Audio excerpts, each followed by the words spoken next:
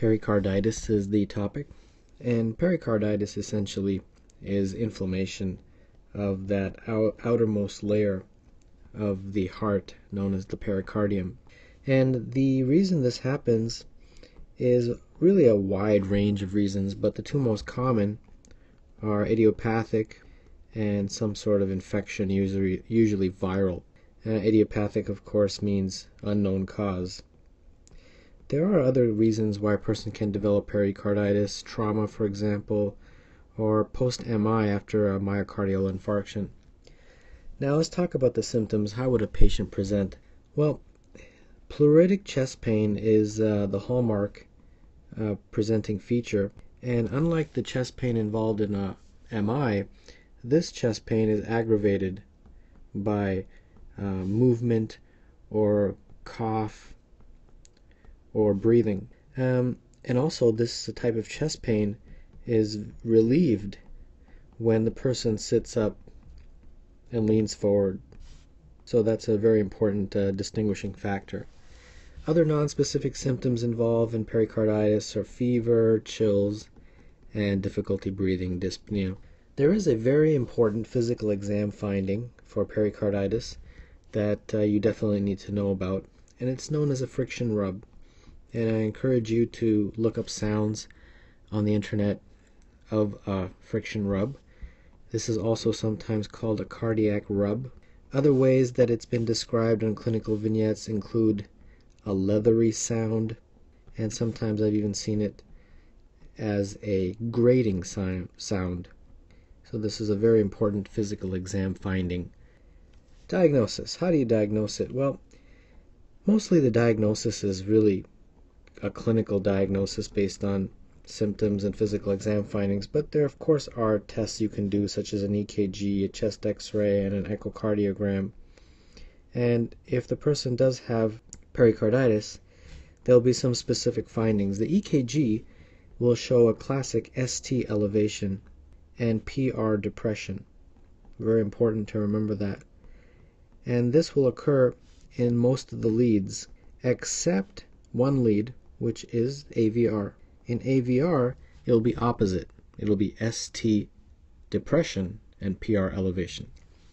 Chest x-ray will show some mild cardiomegaly, and the echocardiogram may show an effusion if there happens to be some accumulation of fluid. The treatment is very straightforward.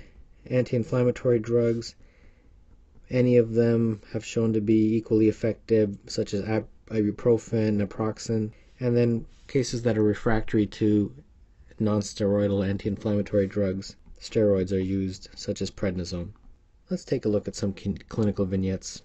40-year-old man comes to the office complaining of a 3-day history of mid-sternal chest pain, non-radiating, that is worse with inspiration and relieved by sitting forward. He leads an active lifestyle. He has been running about 10 miles a week without problem until a week ago when he developed a viral syndrome. His temperature is 100, blood pressure is 130, pulse is 100, and respiratory rate is 20. He has a high-pitched, grating sound that can be oscillated through the cardiac cycle over his pericardium. An EKG shows ST elevation, PR depression, with PR elevation in lead AVR.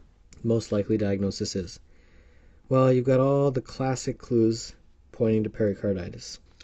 Next question.